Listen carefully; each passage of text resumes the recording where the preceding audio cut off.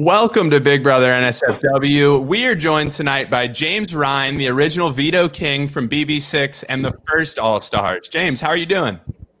Doing well. Thanks for having me. Awesome. Well, I have to start asking you. You shared a video recently on your Twitter that made me so happy. Tyler, apparently on the live feeds, has been calling out old school Big Brother, saying old school Big Brother's boring. And you shared a video of, can you just set this up? What was going on? All right. So the video that you were talking about was Danielle from season 3 and All Stars, Chicken George, and Dr. Will, and myself. So originally in jury, we were sequestered in Mexico, in Cabo, but then Hurricane Juan came through, so we had to move, and they stuck us in this house in Palm Springs. Us having all done this before, we're just kind of like, what the fuck, we were going stir crazy in there. It was nuts. So we had convinced them to take us on an outing. Producers or the handlers like golf, Howie liked golf, so we were just like, sure, fuck it, we'll go drink. Well, Chicken George and I partnered up, Will and Danielle partnered up. Howie played through with the producers, and we just got destroyed. We took our water cooler and we filled it with, like, I think it was a jar of handle of tequila, some rum, whatever juice, water, ice we could find. And just literally, we tried playing for a little bit and we just got so mangled. We were like, no one's watching us. Like, fuck this. So we drove the golf carts off the golf course into the country club, like the surrounding areas. We were just driving through the neighborhood.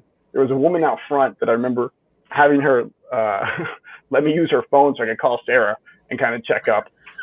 You know, it's kind of hard when you realize you don't have any numbers memorized, but hers was, thankfully, I had that one memorized. And then there was a frat party we stopped at where I was doing beer chugging contest. Chicken George was doing belly flops with the kids. It was just this ridiculously fun, insane day. And I'm trying to find the videos because there was this, do you hear the noise in the background? My dog's an asshole. Come on. Hi, dog. Well, this is Negan. Oh, Wow. Well, 72-pound bulldog. Yeah, he'll get up there again after the story. But so there was this like little baby hill that we were trying to take it and trying to flip the golf cart, and just this whole day of just stupid drunk fun. And at the end, we ended up at this like country club karaoke bar, and we requested "I Got Friends in Low Places." And originally I was filming Will and Janelle, and then we're just like, Chicken George and I, we all jumped in and just sung this thing. And apparently people knew who we were, oddly enough, and they took pictures of us and reported it to local CBS affiliates. We got in a shit ton of trouble. Like, they threatened us with everything, but actually, like, killing us. So, but I've got a clip of it. I'll go ahead and play if anyone wants to see it. I'm not big on social graces. Think I'll step on down to the. So old school Big Brother is not boring. Screw you, Tyler. There it is. Yeah. Yep. Was there any real penalty or just the threat of penalty? So there was the threat of penalty, but we're all in there, and Don Woman, you know, the voice. And the whole thing after the fact, I was so nervous at first. I don't remember the initial, because everyone's yelling at you and you're just kind of like, whatever, like, what are you going to do? You know, but then when they started talking about like getting rid of stipends and kicking us off the show, there was like that moment of, because this is my second year in a row. So I didn't have any detox time or any like real conversations with former castmates other than, you know, y'all bullshit about your seasons. So I was getting kind of nervous. And then Dr. Will also was like, what are you going to do? Like, we fucked up. We won't do it again. We need to like have America vote, like a bunch of fucking fat cat ladies. Are they going to cast like the winning decision for Big Brother All-Stars? Like, you're going to throw off 3 of the evilest Big Brother house guests of all time? And Chicken George, like one of the most loved because we got drunk? Like, yeah. It's not like you were going to change our vote anyways. Yeah. I mean, but it's not the Boogie Erica was kind of like Gina Marie and Andy. You know what I mean? It was like there was no contest there.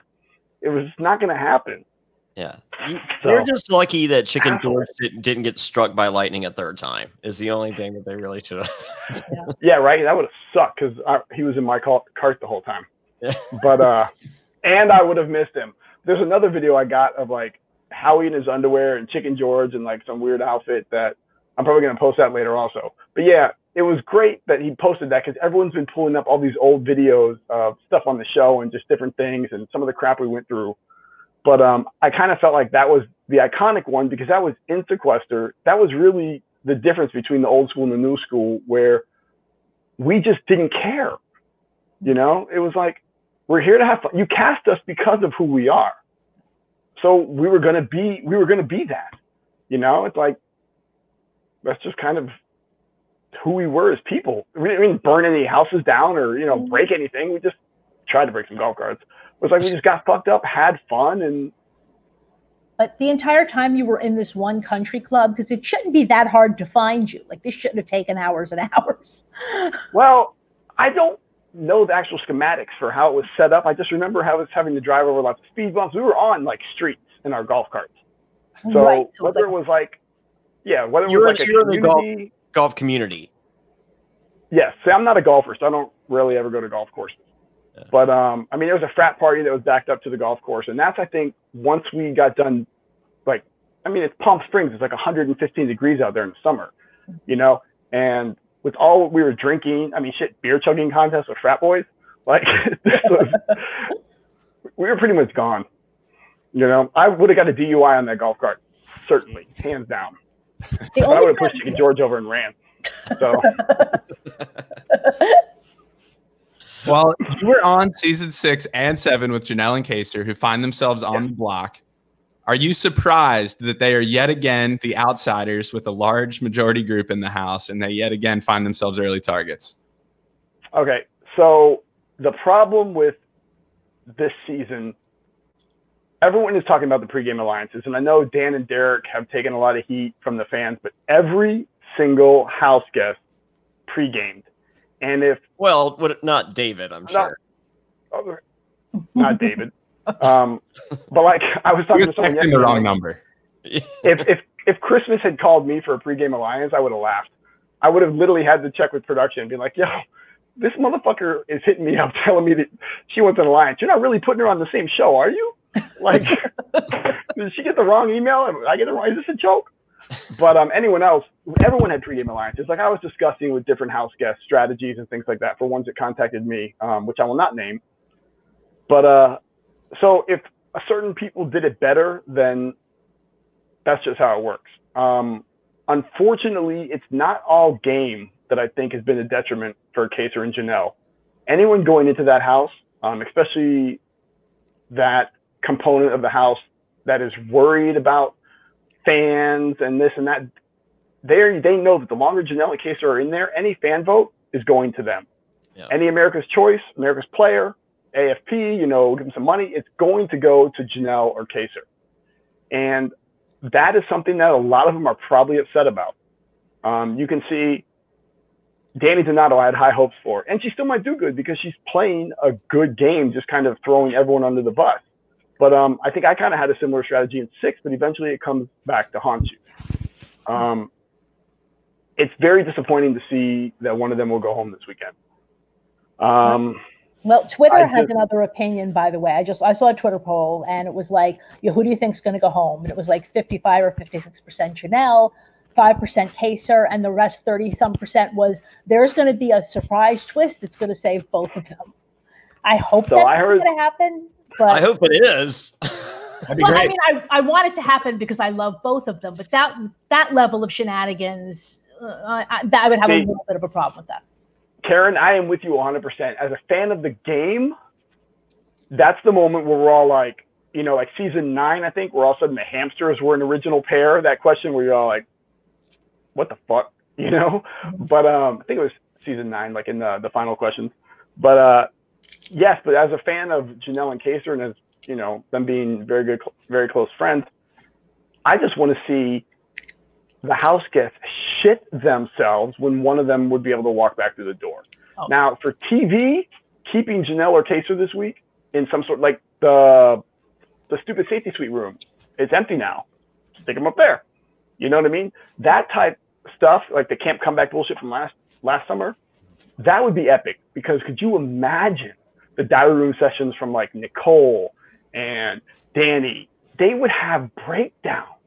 And that would be epic television, because we're not going to get the backstabbing and everything right now, because it's literally the majority is going to dictate who goes home every single week. If Kaysar gets HOH, I don't think he has that sinister side to make deals and fuck people over. I think he's going to agree to do what these people want, thinking that he's going to all of a sudden be in their lives, and then he goes home the following week. Yeah. You know, this is herd mentality shit. Nietzsche goes on about this shit like forever. You can't break that. When you have the herd instinct in people that are scared, and like the beta personalities, they gather in groups, and you can't break that, because it's not about competitions. They fear these people on every level. They're more popular than them. They're more well liked. You know, these are people that have jobs, have lives, have the things that they want to get in the future. So the quicker they can get them out of here, the better for them, you know? And I could go on about this shit for hours. Like, I wish Kaysar could shut up. Like, he has great ideas and great strategy, but he loves to tell everybody. And at week 1, week 2, you don't know them.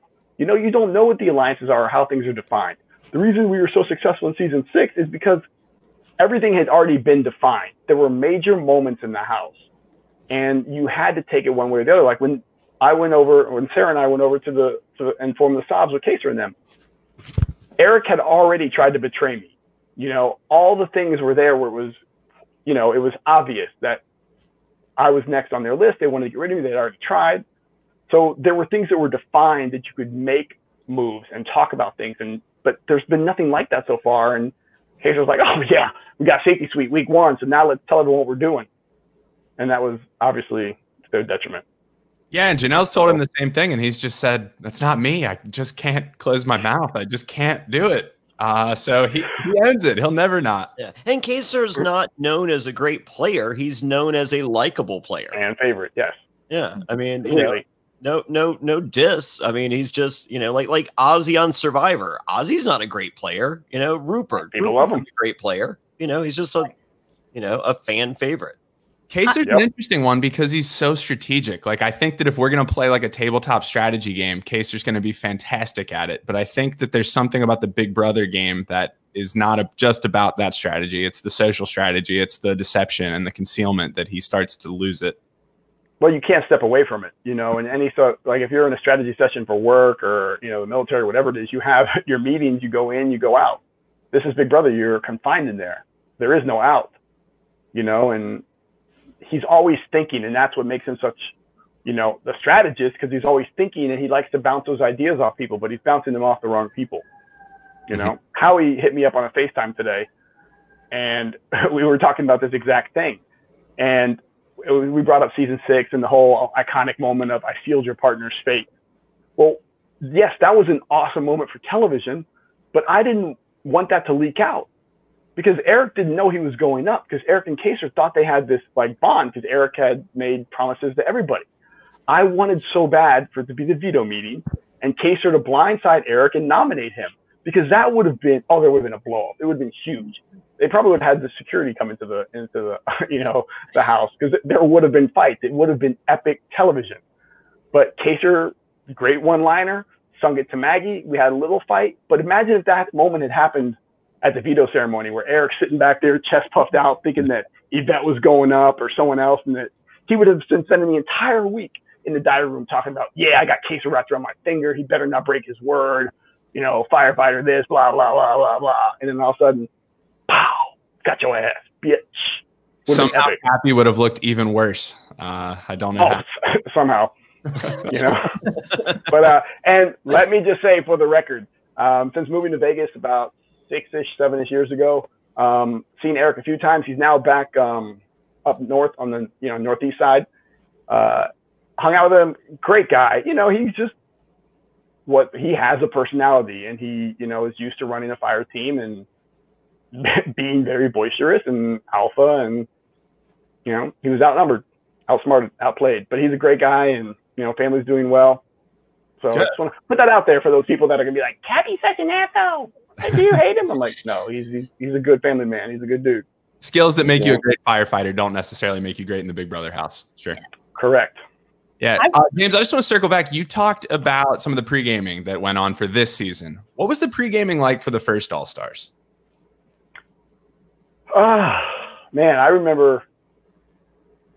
I mean, season 6, I thought we were pretty good, because we didn't have to. We had screwed up season 6. We were like, oh, we got this on season 7. We're gonna we'll do it this time. Howie refused to pregame. He didn't reach out to anyone. Danielle Reyes didn't reach out to anyone because they were scared that if it got out, they'd be kicked off the show.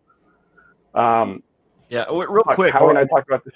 Real quick, a peek behind the curtain. What a lot of people don't understand is, because you see so much pre-gaming, they put the fear of God in you. I mean, like they flat out say, you're off the show, blah, blah, blah. I mean, like on Survivor and Big Brother, it's the same qualifiers going in, like I rumor and innuendo, Tyson, for Heroes Villains, Tyson called and ratted me out for pregame alliance. For Fans versus Favorites 1, I ratted out Terry Dietz for pregame alliance. I mean, like, they don't like that. And I don't either. I mean, I don't like turning on the television for a new season of Survivor or Big Brother with returning players and starting episode 1 and feeling like I'm on chapter 4 of the book. Correct. So, see, their first All-Stars, they did a great job by that first week duo HOH, where they had to agree on it, and so that kind of worked out better because it kind of split things up. Also, we had to go into the diary room and essentially confess any of our pregame alliances, and they wanted to work the conversations into our diary room speeches. So it kind of helped the viewer out. I didn't notice this at all this year. There's a lot going on that most people don't know about, and they're not explaining it. And I'm assuming it's only going to get worse in terms of people doing things that are very hard to explain unless you know what happened before. Yes. It would almost have to get to the point where CBS essentially asks for access to, your phone, and your social media handles, and essentially monitors that stuff. And there's no way to stop this unless something like that were happening. Even then, people would get around it. You know what I mean? Get a burner phone. It's just, completely. Yeah. I think the key would be to over-invite. I mean, like on Winners at War, it was an all-returning winner season 40 of Survivor. They knew who was going out there. Well, there's only been, at season 40, like, they called probably, let's say for argument's sake, 26 people out of 40. Why not just call the other 16? Well, Sandra won twice. The other 15. Just make that call. Just say, hey, are you interested in playing season 40? We're just gauging interest. So when, those phone, so when, Wendell's just like, hey, Earl, did you get the call? Yeah. Fabio, did you? Yeah. Like just muddy the water. So it's just like, well, fuck, I can't go into this thing with 26 alliances. I gotta kind of narrow my scope, and your smarter players are going to figure out, Sunday or Christmas probably isn't coming back. Well, that phone call might not go out. Right. So I think the best key just from looking at all the available options is to just go crazy with the phone calls and just muddy the water. I don't know what the lead time is on Survivor, but with Big Brother, they start contacting early because to be gone for 3 months, and longer now, it takes a lot. If you have a job, there's a lot of things you have to do. If you have mortgage, family, all this other stuff. So I know with Survivor, it's like 30 days. And when you're off, you're done. You know what I mean? Whereas Big Brother, if you go to jury, you're still gone. So I think that's why there's Survivor. We all come back the same day, so you don't know how you finish, and you have like a week and a half of press. So you're gone for about 6 weeks for Survivor. Okay. So and everyone's it said first out, you still come home when the winner comes home. We all come home the same time. Normal seasons with Big Brother, you're in pre-sequester for a week to 10 days. Like this time, I know it was longer than that because of COVID. Yeah. But did they have their phones in sequester? I don't know. I don't think so. I think that they probably were allowed to tweet because they were sending out some social media media posts. But I mean, they could have set up Twitter on a laptop and just had people logging in, or they could have brought in their phones for that. Or the expectation that I've heard is that they had limited iPad use, probably monitored by someone, because all of a sudden people who had never used an iPad before were tweeting from iPads. Big Brother fandom, they'll find any little clue. Yeah, so with 2 weeks in sequester, I have no idea why David didn't watch every fucking season. I met him last year when he came to Vegas after his season with the rest of the group, and he was one of those people, when I saw or heard the rumors, I was like, you know what, give him another chance, because he seemed to have a heart and this drive, and he really wanted to play. And anyone that leaves first, it fucking sucks, or even before you put your bags down. But I was incredibly disappointed with the fact that he just didn't do any research, and this is not a chance that comes around a lot unless you're fucking Janelle, where they're like, you know what, why not put her back in there, because she's great television and a phenomenal competitor. But the fact that he came in there, and it was very disappointing. Well, not only did he come in with no research, I mean, he didn't even learn the just fun. I mean, like, he's asking, how does veto work? Yeah. That's not what, how can someone be on an all-star season asking how power of veto works? Yeah. Correct. I wanted him back, I would say, as much as anybody. I was pretty excited. And I said, yeah, it's all-stars, so let's put aside the name of the season. I'd really like to see this guy actually play. And we did see him play. We saw one thing in the episode last night that made me think, okay, maybe he's playing that game. Right, when he didn't just nominate Memphis as a have-not, because you knew he wanted to, and he realized that that would not be a good idea. So kudos to him on that. But everything else we've seen, yeah. Well, he did mention he did confirm he has a one-person alliance, so he should be able to skate to the end. He's got the numbers. And according to his diary room, he's a beast now. He proved himself. He did a lot of work last week. So I think the Memphis thing was a bad decision. I think that he should have put Memphis on there. Memphis, knowing him personally and kind of having a similar abrasive attitude like myself, when Chicken George stood up to me, because I didn't think he deserved to be there. He was the floater's target. Everyone was like, oh, we're going to get Chicken George. And I was like, well, fuck, if I get rid of George, then you guys have to take a stand. The moment Chicken George stood up to me, I respected him, because you want a competitor. Memphis is, to be cliche, old school like that. And I think if David had been like, all right, Memphis, it's the big league boy. You did it to me last week. I'm doing it to you this week. I think Memphis would have respected that. And to be honest, this would be the perfect week for David to do that, because Janelle's going home. Someone from season 6 is going home. Are they going to then ignore that next week and be like, oh, let's get rid of the guy who put Memphis on flop? No chance. His name's not even coming up because of all the other stuff going on. So I think Memphis would have respected him, would have been great television. Yeah. And I think it would have been a smart move on his part to step up. Okay, then he hasn't done anything right. He's in there. He's got a check, so he's doing something right. Yeah. James, you talk about some of the other old school guys in the house. We've got Memphis, Enzo. Are you surprised that these old school players aren't able to work together? That's how I thought the season was going to break down, that we'd get a true old school, new school showdown. 100% I thought that was going to happen. But even if you noticed, like, a lot of the dialogue between Kaysar and Janelle in the feeds today, they didn't really stay in touch. That's Kaysar and Janelle. You know what I mean? So, and that's as tight as it. I mean, we got a montage of their closeness. The greatest best friends in the history of the show. The Jacer shirt available today at johnnyfairplay.com. With every t-shirt, you get a phone call from me, Johnny Fairplay, thanking you for your purchase. Also available today. What? The Queen Janelle t-shirt? That's right. Go to johnnyfairplay.com. They're both sitting there. And we have Are these the commercials, or do we have other ones? Right. Yeah, but what I was like, Janelle, for example, like, I was at her wedding. We partied in different cities. She's partied with Bo in different cities. You could have pulled like a montage of a couple of Ashlea, they were friends beforehand. You could have pulled a montage of, clips outside the house of these people getting together. But Kaysar and Janelle didn't have that outside the thing. But the bond that they had on the show alone, you're seeing in there, because it's unbreakable. But I think a lot of the old school people, Enzo kind of like disappeared. He showed up at a couple events here and there. The new school people, they're the ones who are on top of everything. They're out there. They're constantly talking to each other.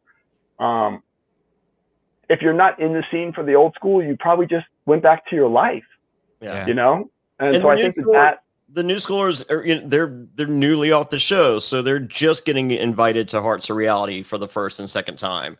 They're just getting invited to the Vegas thing for the first and second time. Yeah. So they're all just becoming friends, with these, current seasons. I mean, like, when Hearts Reality is sending out invitations, they don't think that, a chicken. They're not sending it to Memphis. They're not sending it to Enzo. They're going for the new ones, the ones that people are talking about. Yeah. And I think Memphis was at Hearts Reality this past year. Oh, good for him.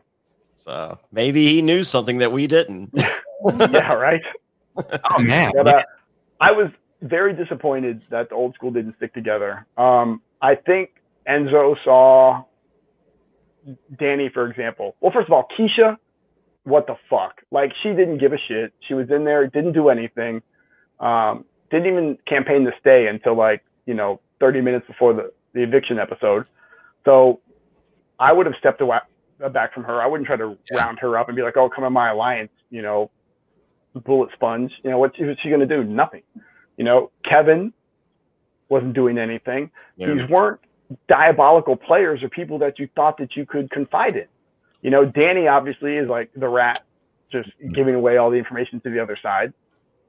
If I was Enzo and I saw that, I would have been like, man, it's smart for me to sit back and not do anything, until he can see who the strong alliances are. Look at how good the Brigade was, one of the best alliances ever, because they made smart decisions and it was a small core group. So, and I didn't see Enzo joining up with the old schools just for the sake of old school. I saw Enzo joining up with the dudes because that's his gameplay. That's what he does. But think about old school also. All the real old school players, and this is not to slight any of the people in there, they couldn't come back. Daniel Reyes in there, whole different game. Yep. You know what I mean? Dan in there, whole different game. He's the one that would have jumped on them. I'm surprised that Danny jumped ship so quick, because they could have had, a pretty powerful alliance. Donato or whatever her last name is now. Yeah. But it was kind of take out Keisha, take out Kevin. Enzo, I think, kind of should be there, but think about a couple other players they have, and then they have two strong people in there that could have made old school an actual alliance instead of a pretty good group of new people. And, Kaysar, Janelle, and those other people. Yeah. Yeah, there's a lot of speculation I've seen all over social media on why can Danny and Janelle not work together this season? What happened with them? That seems to be a big question mark. I can't wait to have answered once they get out of this house, because that seems like it should have been an awesome alliance to watch develop. You know what? She told me going in the house that she was going to align with Danny, and I told her not to trust her, because if I was in there, I wouldn't trust Danny. She'd come after me, and I'd come after her real quick. But Janelle trusted her, and that's where we're at. Here we are. Well, let's get into the stuff we saw on the episode Sunday night, and kind of where that takes us now. We open the episode after we see Janelle and Kaysar in trouble, and we see this new alliance forming, the Slick Six, sort of fake alliance here, with Cody, Enzo, Tyler bringing in Danny, Bailey, and Davon. This seems to just be to appease Bailey and Davon, and not a single person in this alliance seems to have any faith or stock in it. What do we think about how this is functioning? So one of them went into the DR, and the DR was like, probably brought up the fact that their alliance is all white, and they were like, oh shit, we don't want to look like those assholes like last year. So they made this fake ass alliance that I guarantee we'll probably never hear anything about, because they're already talking about if Kaysar stays, putting up Davon and Bailey instead of them. Like, someone in the diary room was like, yo, what the fuck, guys? And they're like, oh yeah. And came out and made this fake alliance for television, because it's not true. They're already talking about putting Davon and Bailey up instead of Kaysar. You know what I mean? So Slick Six is shit.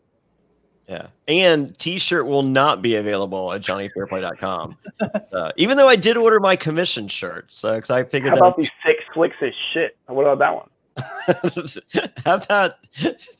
How about next week, if someone mentions the words slick and six together, no one will have any recollection of what that means in any 100%. Way. Yeah. And can we call for like the next couple of days until it's separated? like Jaysar or Kaysar or whatever they're calling like the Janelle Kaysar mix. They're not dating. They're not a hybrid. Just call them S6. You know what I mean? Like, or the Sobs. I hate this Jaysar or Kaysar. The shirt's whatever already made, James. I can't unmake the shirt. I can't. Oh, you actually have shirts, huh? That was not a joke. It was on, yeah, JohnnyFairplay.com. Go get yours right now. All right, so for the sake of Johnny Fairplay's t-shirt sale, Jaysar it is. I do have a What Up Kaysar shirt that Howie ordered last week. Oh, he told me about that today too. I'm like, we did find you at least ask for like a discount because you were on this show? He's like, I told him he could donate my phone call. I'm like, damn, you get played by everybody, don't you? James, if you would like the discount code, I would be more than happy to give that to you off the air. Or if no, I got to save my money for whatever Tyler's selling on his Instagram, bro. Give me some jewelry. Yeah, does your wife like jewelry? Okay. Yes, but we prefer a little bit better quality. Just kidding. I don't know how bad or good their jewelry is. you need to get something from Princess. Was it Princess Tuggy? Was it what is she going by now? Nicole F. Yo, did you guys see that game? I see that Game of Thrones like rip-off type shit they did on like some casting couch in the corner of a warehouse that was going around Twitter. I did see that. You got to find it. It's Victor on one side, in like a king's robe, and then you got Nerf on the other side, in like this all-white dress, trying to look all Game of Thrones. It was just cringe, as the kids say. Oh, you have to find it. I feel like I'd be into that. I don't know. Do you like Game of Thrones? Well, you know, minus the last season, of course. No spoilers. Oh, that battle was trash. Yeah. We go into the have not noms. We talked a little bit about the David situation, and we have a Janelle and Nicole situation. Man, I hated this. Nicole says like under her breath, but not really talk about me. And then immediately he's like, I can't believe I said that. Oh, I didn't even mean to. No backbone for Nicole on this have not nomination. What do you guys think about her calling Janelle out on the spot there? But she did mean to. Oh, I know. Yeah. I mean, like she sat there explaining for another 5 minutes. She's like, I really can't believe I did. I mean, I really didn't mean to say that. It's like, yes, you did. Like, I mean, I talk daily, and words I mean to say out loud, I say out loud, and words I don't. It's not that difficult, especially, I mean, like, you know, I have a 3-year-old daughter that I'm pretty sure has figured out what, you know, when she says words openly, that they are openly said. So I might get a word wrong. I rarely accidentally say a full sentence. And I would have more respect for her if she was not trying to backpedal and just say, yeah, I said it. But here's the thing. That's not who she is. She is such a narcissist that she doesn't think that anything she does is wrong because she's not used to getting that feedback. She surrounds herself with people that just kiss her ass, you know, and if you don't, she cries about it. She's always the victim. And that's what bothered me so much about that, because she didn't like stand up and be like, you know, Janelle, give me that key, you bitch. You know, all her other things are out there. They're vocal. Like even when she told her, shut up, or stupid bitch, or shut up, bitch, on the clip that's going around right now. It was completely done so she would have something else to talk about to bring the attention back to herself. It was done half-assed. It was literally done for more attention. It wasn't done to make a point. It was done to get her more attention. And that's why I just found it kind of like weak and pathetic. You know, you can talk shit when you have numbers. You know what I mean? When you know your dude Tyler's on the HOH and that they're going up, everybody's brave. If you're such a badass, you should have gotten in front of her face before the HOH comp and be like, bitch, you better win, because if you don't, you're fucked. That is how you get in someone's face. Mm-hmm. Knowing that you're safe and your alliance is going to put her up, you're a bitch at that point. You know, whether you're a guy or a girl. That is just my opinion on Big Brother. Yeah. So talk shit when you know you're going to win. Yeah. So no, she's like, oh, I just can't believe I said, and then I'm just like, I can't believe I'm surrounded by 8 people in my alliance, and I spoke up to the girl that we're probably all ganging up to send home this week. Oh, you're brave. Yeah. You know, it's like the little chihuahua barking from their fucking cage as all the pit bulls and Rottweilers walk by. Yeah. You know? You know, everybody complains about her voice. And as somebody, again, who I think I have the world's most annoying voice, I'm not going to go after her voice because she has a limited amount of control over that. But what she can control is her attitude and the fact that she is constantly whining. And I know that it's stressful in the house, but, you know, she's part of the big alliance. She's not in any danger. She shouldn't be whining all the time. Yeah, if but you once again, she's whining for attention. Everything she has to be the center of attention. She is just that type of narcissist where everything has to be about her. If you quizzed her on the conversations she had with people in the house, I guarantee you she couldn't tell you the things they talked about because she listens to conversations just to find a way to bring it back about her. Yeah. That is why when you see Janelle and Kaysar talking, they're talking about things in the outside world. When you go to Nicole, she's bitching about Janelle because it's another way to talk about someone to get the conversation back to her. She's come up with a new. Sorry, go ahead, Karen. I was just going to say I think she's come up with a new strategy that I'm not sure we've ever seen in Big Brother because we already know the whole thing with her wedding invitation. You know that Janelle has lost her invitation to the wedding, but that invitation apparently is now available and was given to Christmas. This was the discussion on the feeds. So apparently that's the deal: is that Christmas has an invitation to the wedding, and in return, Christmas is not going to target Nicole. So this is how we're going to play Big Brother now? I was saying to Zach before we started, you know, it seems like, you know, spend $20K, you know, prepare a really cool party for after the season. And then just say, you want to come to my party? You know, you can't target me. If it works, it's the cheapest way to win Big Brother ever. But I mean, I'm over it. It's ridiculous. What do I have to do to not go to the wedding? You're doing it, man. You're doing it right now. I don't think any of us are going to be invited. I don't think so. It's good. I don't have a Nicole F t-shirt. So. I was going to say, how about, you know, not going to Nicole's F's wedding, not going to Nicole F's wedding, something. All right. Not invited. All right. Not invited. Well, you could make it. Right. There might be a Nicole F t-shirt. Hey, who's that guy behind you, Johnny? On Which the wall? one? That's the me. little one with the curly hair? Yeah. Other side. I remember meeting that dude like 15 years ago, maybe. Oh my God. How much trouble did we get into back in the day? Jesus I don't remember any of it. Neither do I, brother. according to what my lawyer told me, neither do I. Yeah, not that this is being recorded and broadcast. I'm now a married man with baby on the way. Yeah. And with that, you guys ready to take a quick break? Yes. This episode is brought to you by Fracture. Fracture turns your digital images into beautiful glass prints. That's right, they print your photos directly on glass, transforming your memories into handcrafted, frameless prints. Like this one. The one behind me, I have the Survivor NSFW logo with me, Matt, and Zach. Oh my God, it's the coolest thing. I'm so excited to have this in my life. Zach, tell us more about Fracture. Yeah, Fracture helps you focus on the moments that matter most by turning your favorite memories into beautiful glass prints like that one. Fracture prints directly on really durable glass that has soft edges for safe handling. The prints come in multiple sizes and there's no frame required at all to mount it on the wall. And each print comes with a 100% happiness guarantee. That means if for any reason you don't love your print, Fracture is going to make it right. The glass prints also make unique gifts for your friends and family that they'll never forget. Johnny, can you tell them how they can save? Yeah, but before I do, I received this huge box with my Fracture print in it.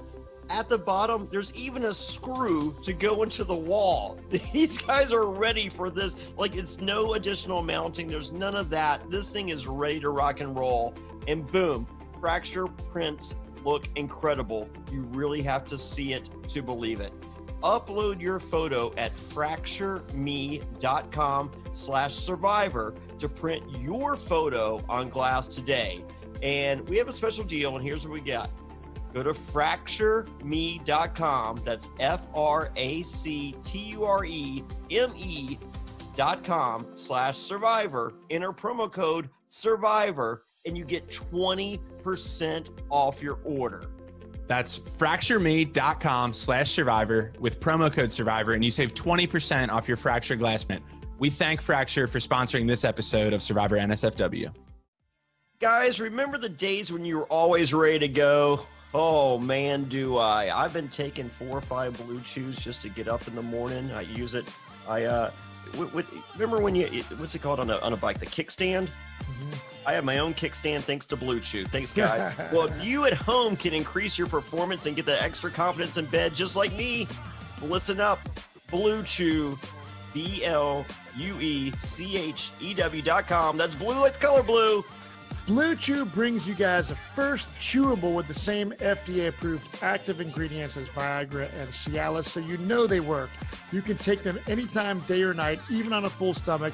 And since they're chewable, they work up to twice as fast as a pill, so you can be ready whenever an opportunity arises. If you could benefit from extra function and more confidence where it counts in the wiener area, Blue Chew is the fast and easy way to enhance your performance. And Blue Chew is prescribed online, shipped straight to your door in a discreet package, so no in-person doctor visits, no waiting in the pharmacy, and best of all, no more awkwardness. They're made in the USA, and since Blue Chew prepares and ships direct, they're cheaper than a pharmacy. Right now, we've got a special deal for our listeners. Visit BlueChew.com and get your first shipment free when you use our promo code SURVIVOR. Just pay $5 shipping. Again, that's BlueChew.com, promo code SURVIVOR, and you can try it completely for free. Just pay for shipping. Blue Chew's the better, cheaper, fastest choice, and we thank them for sponsoring the podcast. Man, these guys are great. BlueChew.com. It's kind of like a hurt Peter. They're hard to beat. And we're back. Yes, and just every discussion of Nicole. I don't know if you guys saw the house went on lockdown earlier because some fan got out behind the fence in the backyard and was yelling "fuck Nicole." So you can't. Everyone inside. Like they were on the lot. I mean, there's no other way except unless you're in that ravine area that you could even get close enough unless you were on the lot. So wow. There you go. So, and if you probably someone from another CBS show that was like just over it. Yeah.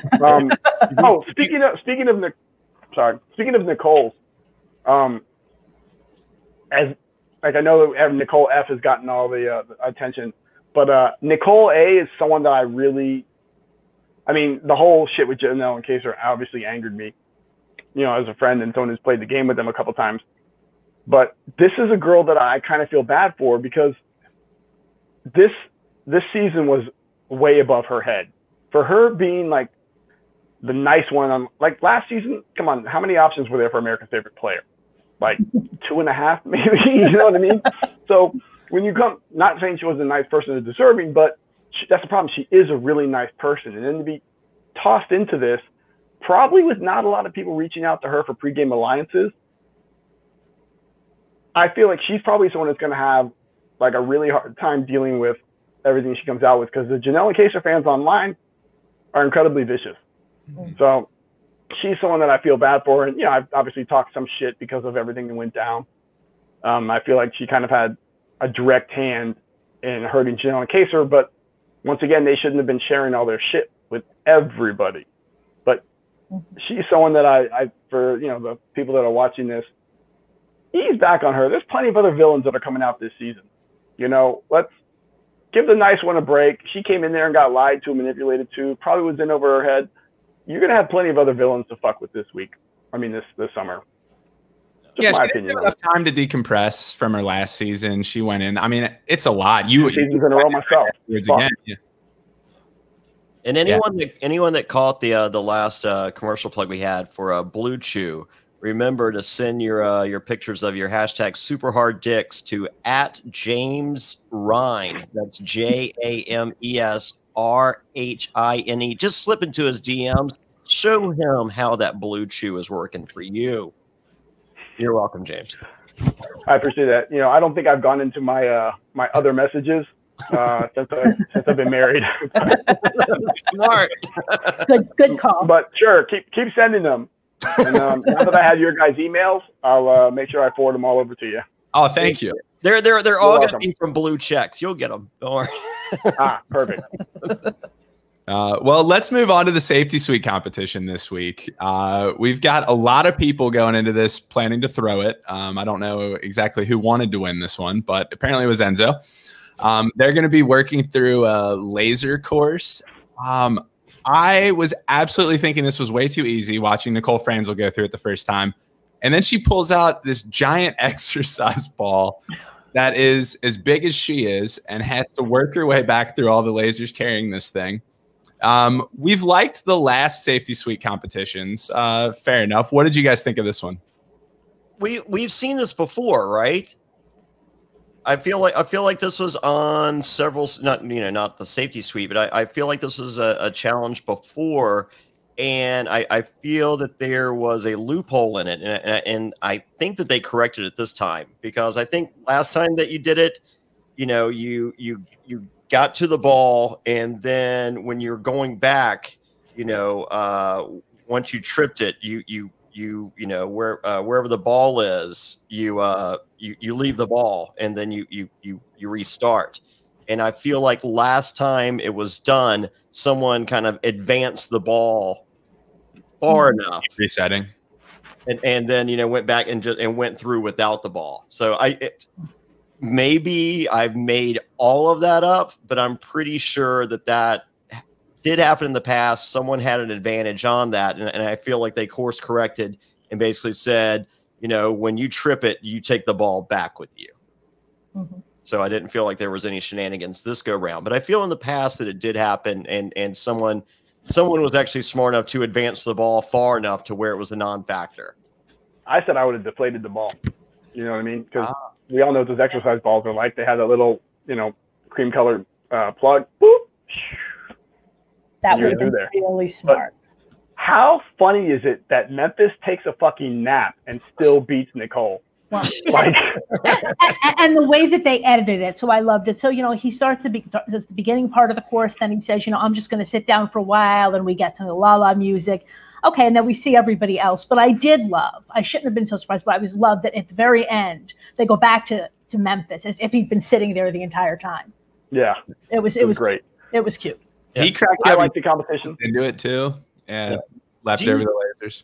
I don't know if this is gonna go into our spoiler section. So if it is, tell me and then answer later. Is Memphis as secure in that core 6 alliance that he has as he thinks he is, or not? Because I felt on what we have seen up until now that he thinks that's strong, but I don't think they're in that tight with him. Like I feel like Janelle and Kate was a much better option if he could expand upon that.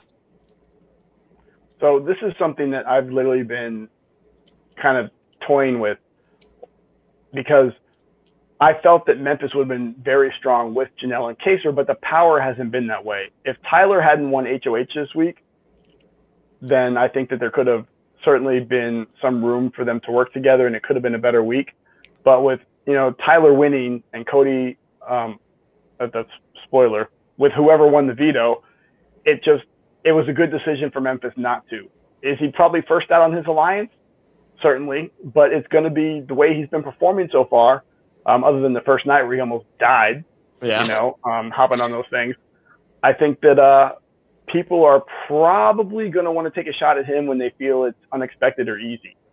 It's too early to take a shot at him and miss, because then he could easily, peel people off. But he's obviously rubbed some of the new people the wrong way. They're not used to, people telling them they don't get their participation trophy. And he would probably be one of the first people dropped from that alliance.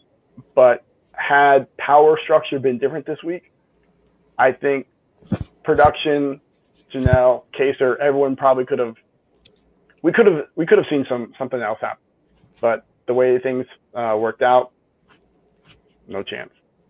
Yeah, no, you're right. Made the right decision based on this. Yeah, if the power had gone differently this week, then yeah, because what I was hoping for was kind of you get, Janelle and Kaysar, Bailey and Devon, you get Kevin, you get Ian, you kind of scoop up everybody who's not tight in that big alliance. Then suddenly you've got 2 sides of the house.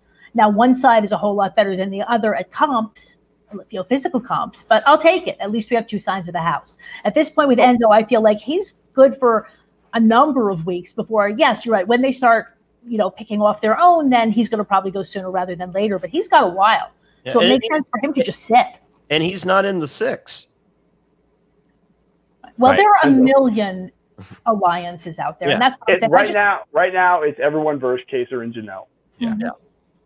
And when that when those two are gone, or if there's a weird shakeup next week, then I think power will have to shift around. I would love to see Davon or David, you know, win their first comp as a HOH contest this week and see where it goes. Me too. Because I wish that would have happened, you know, last week. So. Right. Oh, I wish Janelle would have won last week. I wish anyone would have won, but the court. But Tyler, just to see the game, you know, shaken up a little bit. So as I said, like, I would say I have no dog in this fight, but that's not true. I mean, you know, I'm friends with Janelle. You know, I'm friends with Danny. You know, so I have friends in the house. So, but you know, there's people I like. There's plenty of people I don't like in that house, and I just like, you know, I just take a step back as a viewer, and I'm just like, I want to, you know, I don't want to see a big blob of an alliance just eat through this game, and that's not good television. Yep. Tyler is playing an excellent game, a great game. It's not what I want to. Personally, I don't like it because of the way it's affecting my friends, but he's in a very good position. He's nice. He's not rubbing anyone the wrong way. He's doing what the house wants right now, you know, by getting rid of the big, bad, evil 40-year-olds. Like, fuck, what house is scared of 40-year-olds? You know what I mean? Think about it. When you were on your shows, we were back when we were young kids. Were you ever like, oh my God, that 40-year-old is going to come in and wreck some shit? No, we were like, come on, man, you know, pull something. My you know what I mean? My 12-year-old and 3-year-old aren't scared of a 40-year-old in this house. All right. Exactly. So that's where I'm just like, I told Janelle beforehand, because she was telling me about how she had hurt her back a couple months ago. I was like, save the fucking x-rays, put them out about a week before you go, so everyone thinks you're injured. Come in there in a damn brace. Like, you need to play up. She's like, oh, they're going to target me. They're going to target me. I'm like, no, they're not. You're the 40-year-old mom of like 35 kids.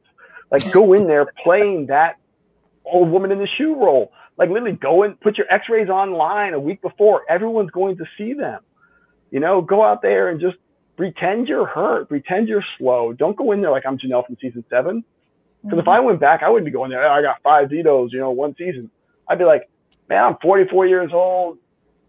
Shit hurts. Things snap. Like, shit hurts. Yeah. Comp. Fuck a comp. You know what I mean? I'm trying to just make it through the day. Seriously. We're different people now. Yeah. Well, despite his age, Enzo does pull it out. He wins the safety suite, and he saves Christmas in a strange move. But this was not Enzo's highlight of the night. Enzo's highlight was him versus the bidet.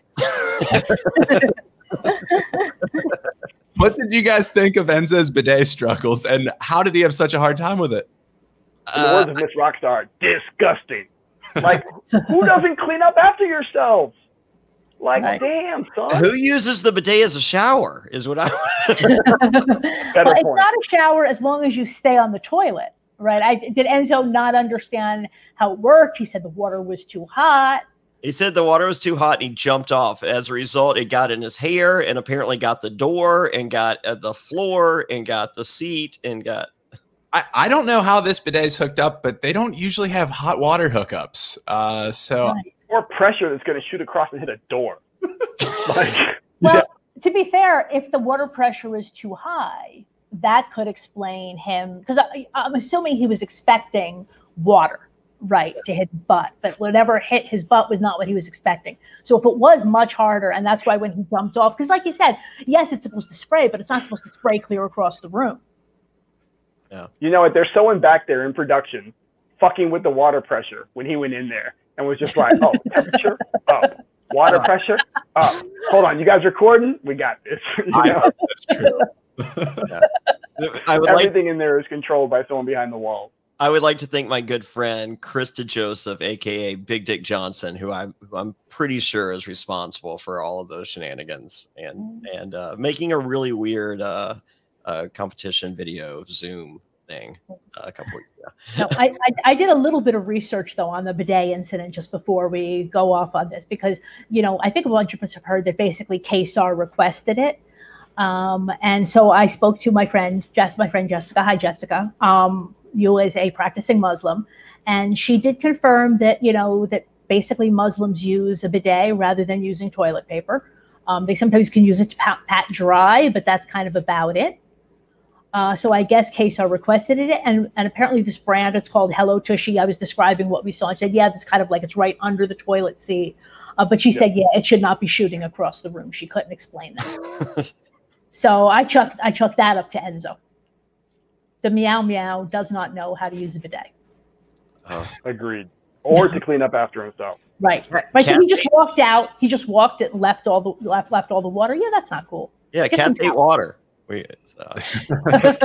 learned that the hard way from Dr. Phil. So I was on Dr. Phil. We did an episode, Celebrity Bickering Couples, and me and my wife at the time, she didn't clean, and so so Dr. Phil gave me the Grand Inquisition. Is like, why are you telling her to clean? They don't like telling a woman to clean is like trying to baptize a cat. They don't like it. I was like, and then everyone cheered, and that was the big moment. Well, anyone who makes a mess should pick up after themselves. Yeah, right. Yeah, and hence I'm not married. Wow. You gotta do like me, get married like in your 40s, so you're too old to get a divorce ever. Is that how that works? Like, I'm hoping so. Just tap out on life. Yeah. All right, noted. Thank you for the advice, James. Probably not what I'm here for. Apparently that and to, talk about Big Brother. Yeah. So question for you guys.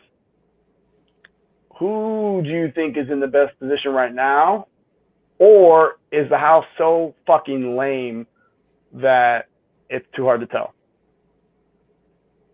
I'm inclined to say too hard to tell, but I do think that Christmas is in a really good spot. Bailey is in a really good spot. And I like where Enzo is sitting. I don't think any of those people, I think they're sitting next to like more obvious targets. And I think they're laying pretty good relationships with the whole house. Yeah, I think Bailey is in an excellent spot. I think Ian is in a pretty good spot for the level of player that he is. Because remember, he's pretty diabolical. So you let Kevin sit, you're not really worried about some crazy shit going on later. Christmas, I think her attitude could blow up. People are probably going to get sick of listening to her talk about herself. But right now with the Giant Alliance for season 6, I think it's going to take a little bit longer to see where people are actually positioned. Mm-hmm. Yeah, I think last week's punishment really helped Ian. I think Ian went from threat to lovable. Like we got a reminder of I think everyone remembered how much of a threat he was when they walked into the house, and then with the punishment, he's a winner. I think everyone got a reminder of how lovable Ian is, and they forgot about that threat level. So he literally became the house mascot. So yeah. So no, I think, but I still don't have him in my end game. I think Bailey's in a good spot, and yeah, probably I think Bailey and Enzo are in the two best spots right now.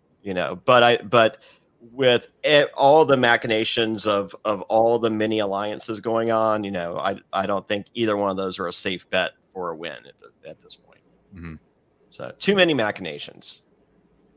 And plus everyone's in the honeymoon phase still. It seems no one's been crossed yet. Yeah, I think when one person gets crossed, people take sides real quick. I mean, because you're fucking bored. That's what people don't understand. Survivor, Big Brother, all these things. If there's not a competition, if there's either a ceremony of some kind or a competition, you're bored out of your fucking mind. And so you're waiting for a fight. When a fight happens, it's like, pick sides. It's like, I'm on this side or I'm on that side. And that changes everything. If there aren't fights, try to start them. Yep. Well, that was my key. As soon as tribal council is done, it's just like, okay, what two people do I want to see go home, and how can I put a fight between those two people? And if I can't do it, I'll start a fight. I'll walk away from it and let someone else fucking take the reins. Yep. And then I got my targets that way. Any house guests that you guys see coming out of there with the worst reputation that maybe went in being super liked, but coming out not being liked? David. Yeah. Yeah. I think there's some potential for Danny Donato to come out with, because she's made a lot of comments that, you know, people are jumping. But then again, Twitter's not the real world, but it is a very vocal part of this. But I'd be interested to see if that happens to anyone. You mentioned Nicole Anthony. I know she's getting a lot of heat already. But you guys let her go. It's, you know. Yeah. Oh no, I totally agree. I think that she was like, can't wait to see her come back. She was a great player. Now I think she's kind of a shrug. Right. I don't know if I ever thought she was a great player. I think she's an A+ person, and she's 100%. a B- Big Brother player. She's not a bad player, but when you compare her to Tyler and Danny, and you know, she's not at that level. Yeah, I've talked on previous episodes. You've hung out with Memphis, haven't you, James? Yeah. What do you think? My description I've given, I have him as going in. I had him as a bottom tier all-star. No offense. There's many other players I rank higher than Memphis. However, in real life, I think the guy's elite. I think he's a really awesome, super nice guy. Are you with me on that? Or 100%. He is an exceptional business person.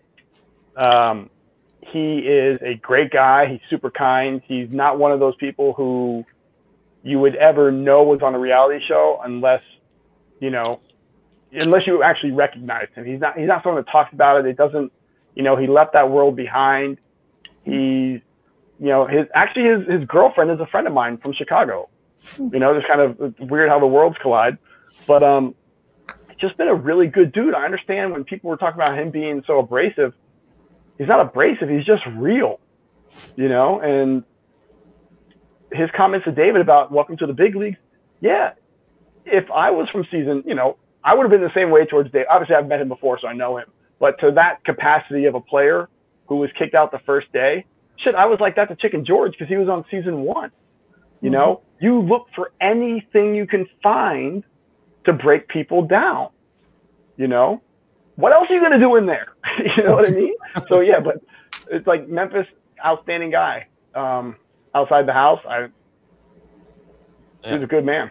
Do you chalk it up to him just being real and not I felt that I told these guys here, I was just like, hey, I know the guy. I think he's awesome. I think he's gonna do. I think if he brings the Memphis I know in real life to All Stars, I think he's gonna be great. And then you watch his HOH stum, and it's just like, ooh, was that a fail across the board or what?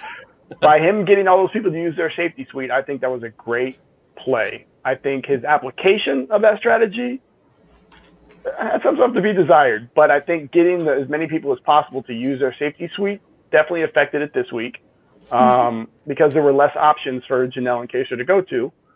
But the way he did it, was kind of abrasive. But that's the thing is Memphis is a business person. He is looking at this as a game.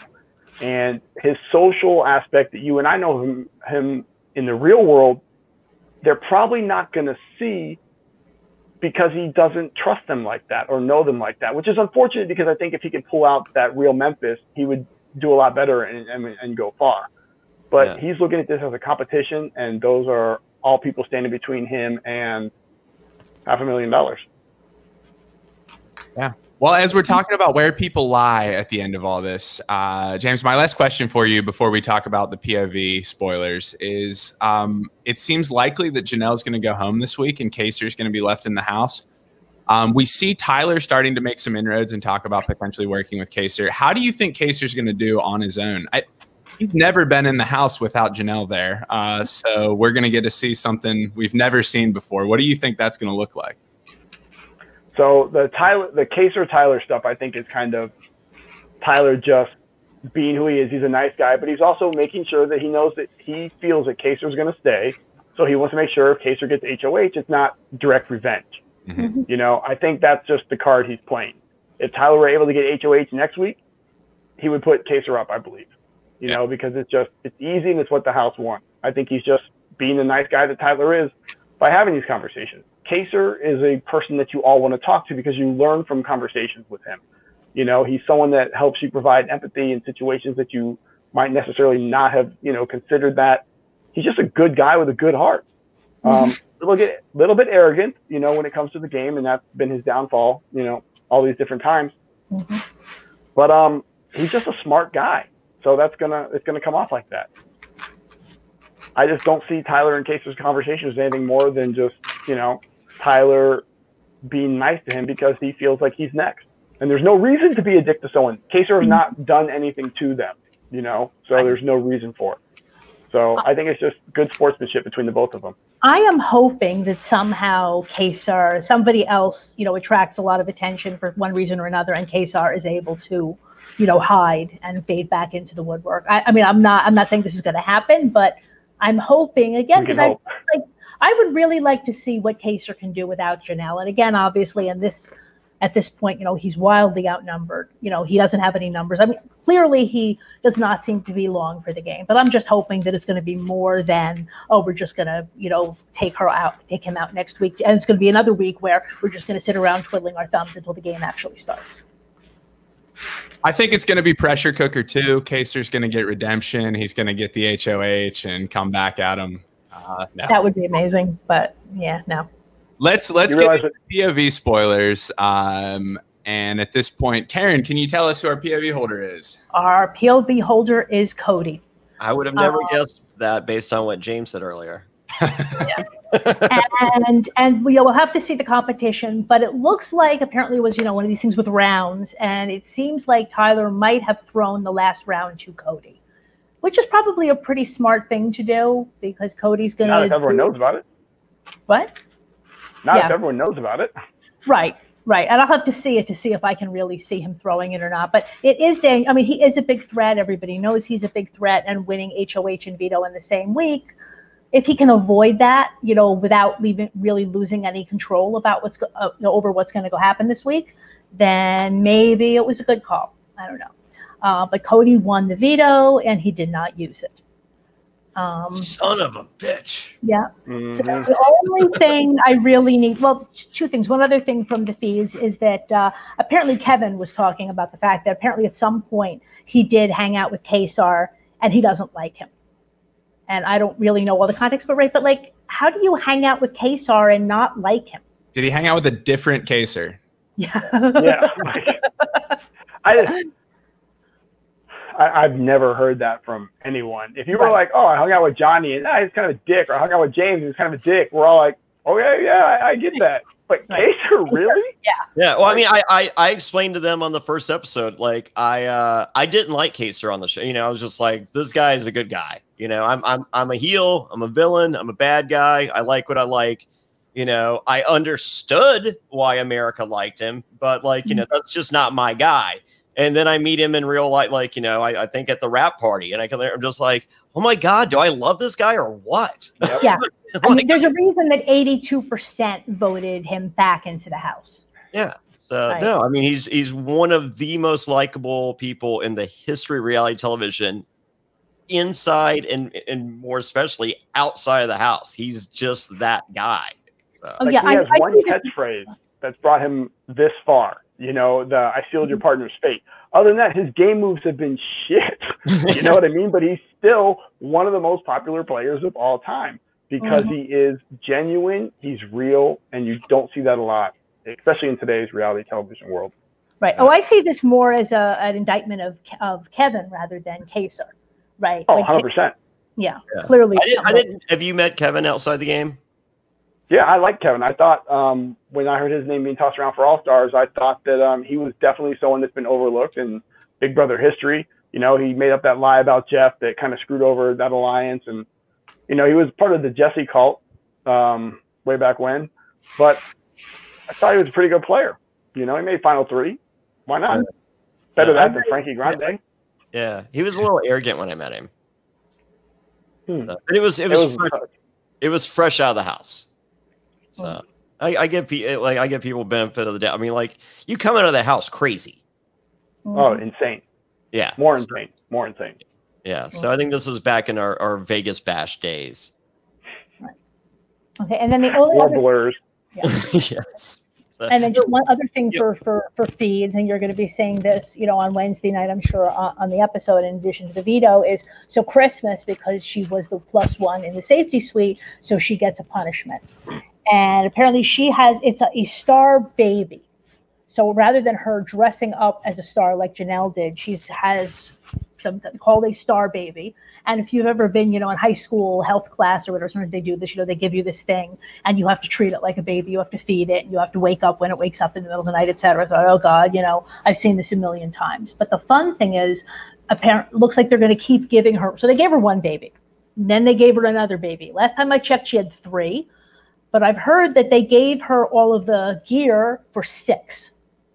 So, and she's going to have 6 babies. And I'm sure they're waking up the entire house, not just her. So this is going to be a good long segment, I think, on Wednesday's show. I don't know how funny it's going to be, but it's certainly but it's having an effect in the house. It's just good to keep. Again, there's not that much game to be played right now. We're all just waiting for Janelle to go home. But otherwise, it's good because they're not awake anyway. Nobody seems to be up. Nobody can function. At least I can't function when you wake me up 5 times in the night. The only thing I think we have to worry about is maybe Christmas going after the star baby's daddy and trying to run him over. That's the only thing that I would worry about with these babies. Are their original parents safe?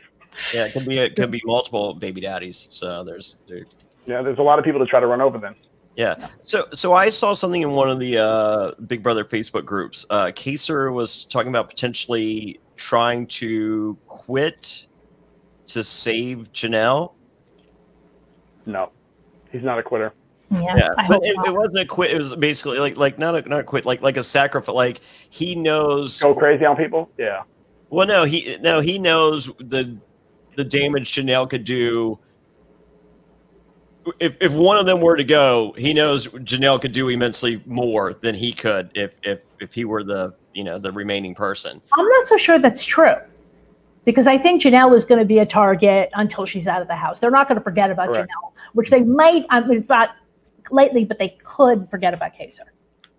So I would like to use this example. Season 6, if Sarah had stayed instead of me, I think she probably would have gotten to the end. Yeah. Because, as long as I was in there, I was going to be a target. From whatever side had power, I was getting nominated. If Sarah had gone in there, I don't think there would have been that same dynamic, because she would have been like just the victim of the fact that, her boyfriend was an asshole, and probably sealed his own fate. So targeting Kaysar for no reason after this is stupid. Kaysar's targeted now because he's with Janelle. If she had won veto, he'd have gone home because that's her, her partner, her reinforcement. Yeah. But now if we can get some drama and it's not just, 13 people versus Kaysar or 12 people, whatever the fuck it is, then I think we'll be good. But Kaysar could sit back there and be friends with everyone, till the end. I would love to see that. That would be. So would I. Yeah. And then Janelle comes in Final 4 and they compete. And well, I mean, obviously, that's the only thing that should happen. It's just in America's that should Janelle come back or not. Yeah. And they should ask everybody immediately, right? And you have to do that immediately after the eviction. Yeah. Like, if you want her to come back. But there's only one option. It'd be even funnier if Janelle just goes in, climbs over the back fence, and it's just like, sorry guys, CBS, they put me back in here, and production's like, fuck it, she's in the house. Yeah, give her bags back. You know what I mean? Just roll with it, guys, roll with it. She's still Janelle, right? You think at 40, you think she can get over that fence? I'm optimistic. She can get over there. I'm 44 and I can get over that fence. Yeah. You're not supposed to tell people that, James. They're watching for All-Star 3. So. All right. I'm going in like Chicken George in a fat suit. There you go. All right. So who is your early winner pick right now, James? Oh, I hate these questions. Let me say that disclaimer. My early winner pick is usually the people I can't think of, or the names that you just forget about talking about. Early winner pick for best situation right now: Bailey and Ian final 2, and nobody wants to have Ian win twice, so they give it to Bailey.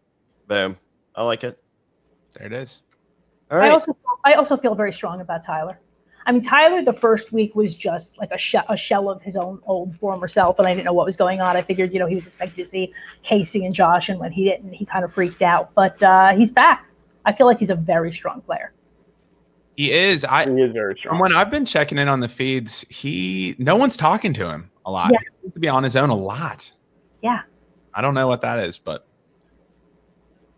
Maybe homeboy likes to masturbate a lot. Yeah. He's just sitting there with a pillow, and everyone walks in. They're like, I know what he's doing. Well, he's got some pretty wild pictures of Angela behind him in some of those HOH clips of her scantily clad modeling. So maybe. There you go. It helps. It helps. So, yeah, I forgot one other thing, not from the feeds, but from Twitter.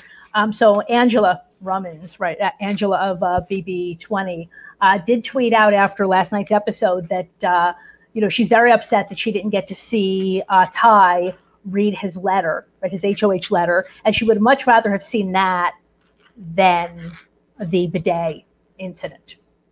Yeah. Oh, I remember seeing that also. Yeah. I mean, would any of you have rather seen Tyler read his letter? No. If it means she's on the podcast, I guess, yes, but otherwise, no. is that a good answer? No, the two best parts of like the bidet scene and the Janelle and Kaysar montage. So, no. Yeah, Tyler's had a lot of airtime. He's had a lot of airtime for the short season that we've had so far. Mm-hmm. I think a good change up, since there's not a lot of strategy going on. It's just people bitching about Janelle, crying about Janelle, and Tyler making alliances with everyone. That's all we've seen. So it was good to have, just a little bit of humor and to see that Enzo's kind of a pig. Yeah. Cool. Sloppy. Yeah. James, where can everybody find you on social media? You can't find me.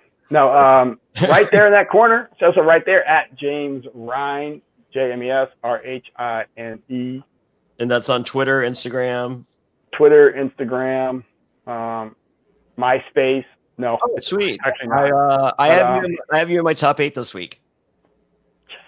Yes. I'll be replacing you with Portia on Thursday.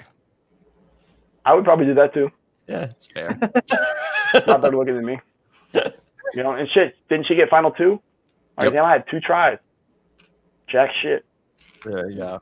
All right. But it got me here, so. It got you. Hey, winner, chicken dinner. Yes, there you go. James, thank you so much for checking in with us. So I appreciate it. Thanks for having me. It's been too long. The last time I saw you, I think was Chicago. I think we're like. Were you having something to do with a bar or Wes from the challenge? I think. No, I was part owner in a bar, nightclub, patio, and stuff down there. I sold off shares and went back to Vegas. Yeah, I think it was a great city. Me, you, Wes. Who was the Brad? This was a long time ago. Anyway, so for those of you wondering, all the reality stars back in the day used to all be friends. We all hung out, but mostly just the scumbag villains because we were much more fun and entertaining than the good guys. Oh, I mean, obviously, look at this video you just showed. All the villains. Who the fuck breaks out of sequester? You know what I mean? To sneak away from your producers. Like, that is. This old school challenge thing is done because you will not find a better clip that just shows you the zero fucks attitude that we had back then, because you only live once, you're going to die trying, and you need to enjoy your time here. Not enough time for bitching and whining and crying and shit. Just have some fun. No truer words have ever been said. Everybody, thank you for joining us. Check out our extended coverage of Big Brother on SurvivorNSFW.com. We'll be back on Thursday with the eviction episode, post-eviction episode. We're going to have Portia joining us. Our coverage started on Monday of the World's Toughest Race. Yes. Tell us all about that real quick, Zach. It's pretty incredible. It's Eco Challenge, which is the precursor to Survivor that Mark Burnett did, and it's back on Amazon Prime. There's 10 episodes. You can stream them all now, and we have weekly coverage interviewing some of the contestants. Some of them who went quite far, some of them who were prominently featured, others who were behind the scenes, and we're getting all those behind-the-scenes stories. So check that out also on SurvivorNSFW.com. Yeah, and if you'd like to support the podcast, go to Apple Podcasts, click subscribe, rate us 5 stars. If you don't like us, don't do it. Well, subscribe, but don't leave negative or 1 star or any of that crap. Doesn't help anything. Just hurts. And so be kind. And the best way, of course, to support the podcast is to become a patron. Go to adfreensfw.com. You get added to the secret Survivor NSFW Patreon group. We do a weekly Q&A. We do a monthly Zoom call. We have weekly trivia. We also rate the seasons. It's a really fun group, and you get ad-free versions of the shows. It's really cool. Go to adfreensfw.com. James, Zach, Karen, thank you, everybody. This has been fun. And until next time. Good night. Thank you. Appreciate it. Later, guys. Summer's here. It's crazy hot outside. We all know that you should drink more water. And by the time you feel thirsty, it's too late. You're already dehydrated. You can't focus and you feel tired. Drinking enough water is critical for a healthy lifestyle. It increases your brain power and boosts your productivity. It prevents headaches and increases your total focus. Not only that, it improves your skin and mood. It helps your digestion and it gives you energy. It prevents bad breath and can even help you lose weight. Holy moly, this is the dating cure of if I've ever heard of one. But how much water should you drink each day? 10 cups, a gallon? The good news is it doesn't have to be that complicated. And that's why I start my day with Hydrant, because Hydrant helps you hydrate faster. What is Hydrant? Well, they've created a refreshing electrolyte powder that you mix directly into water to more efficiently and effectively hydrate your body. It hydrates you quickly and keeps you going for longer. Each rapid hydration mix has the 4 essential electrolytes your body needs: sodium, potassium, magnesium, and zinc. And it packs a punch to help your body hydrate fast and stay hydrated. And if you're looking for that extra boost of energy, there's also Hydrant Plus Caffeine, which contains 100 milligrams of caffeine, all from green tea.